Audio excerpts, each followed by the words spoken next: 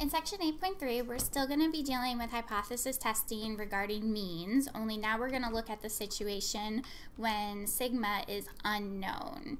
Okay, so that's the big difference between last section and this section. Last section, sigma was known, so we did the z-test, and we learned the two different methods for that. In this section, sigma is unknown. Now, because the 83 calculators aren't able to find that t critical value, we're not going to be able to do the traditional method for a t-test, so we're just solely going to stick with the p-value method whenever we're doing a t-test.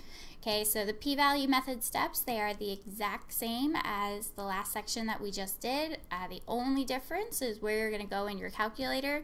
So instead of going to z-test, we're just now going to go to t-test. So let's do a few examples. So example 3 says, a medical investigation claims that the average number of infections per week at a hospital in Southwest Pennsylvania is 16.3. A random sample of 10 weeks had a mean number of 17.7 infections. The sample standard deviation is 1.8. Is there enough evidence to reject the investor's claim at a level of significance of 0.05? Assume the variable is normally distributed. Okay, so we're going to go through those same 4 steps for the p-value method. So your first step is to state your hypotheses. So for h naught, we'll let mu be equal to 16.3. And then that actually is the claim. So right in the first sentence, it says a medical investigation claims blah, blah, blah, that it is 16.3. So we'll label that one as the claim. And since the null hypothesis is the claim, that just means the alternative. We want to put the opposite, so we'll put not equal to 16.3 in the alternative. Okay, step 2, we want to go ahead and get the p-value.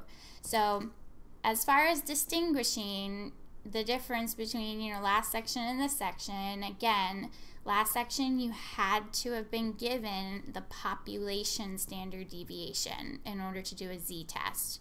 If you are not given that, or if alternatively they give you the sample standard deviation, then you're going to do a t-test.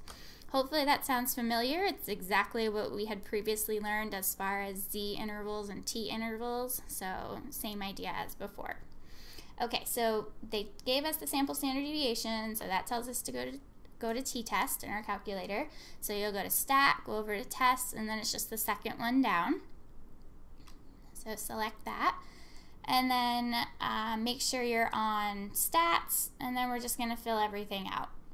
So mu naught is 16.3, x bar is 17.7, s stands for the sample standard deviation, so that's 1.8, and then n is 10, and then make sure you select the not equal to mu naught, since that is the sign in the alternative hypothesis. Go to calculate, and then for p-values, we round to 4 decimal places. So hopefully you also got 0.0362. Okay, once you have your p-value, then in step 3, we're just going to compare our p-value with alpha.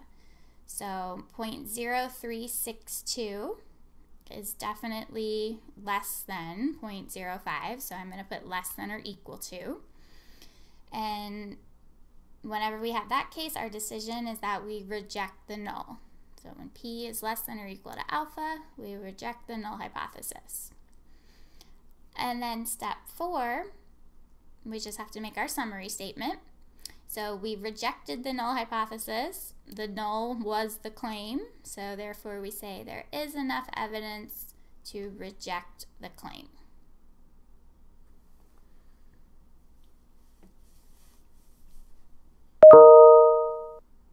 Okay, we'll do one more example. So example 4 says, according to payscale.com, the average starting salary for a nurse practitioner is $79,500. A researcher wishes to test the claim that the starting salary is less than $79,500. A random sample of 8 starting nurse practitioners are selected and their salaries are shown. Is there enough evidence to support the researcher's claim when alpha is 0.1? Assume the variable is normally distributed. All right, so we'll start with step 1. So for our null hypothesis, let's see, the number in question is the 79,500, so we'll say mu equals that.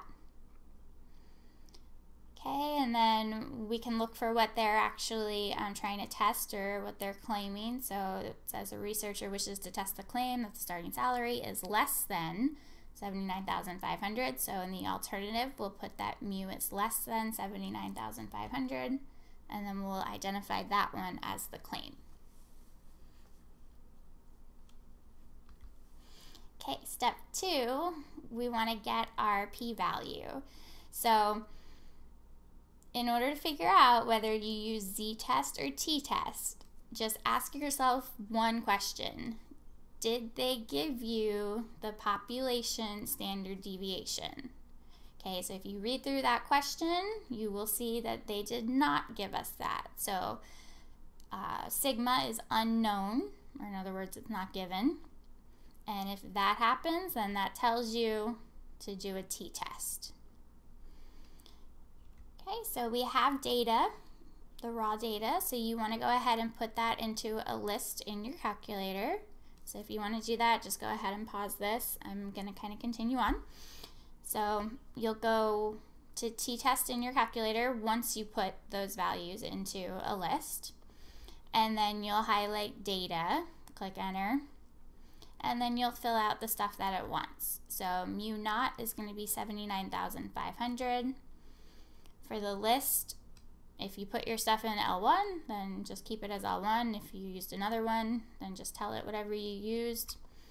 Frequency, remember we always just leave that as 1, don't touch it.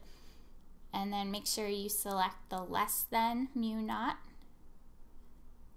And then calculate, and we'll get our p-value. Round to 4 decimal places.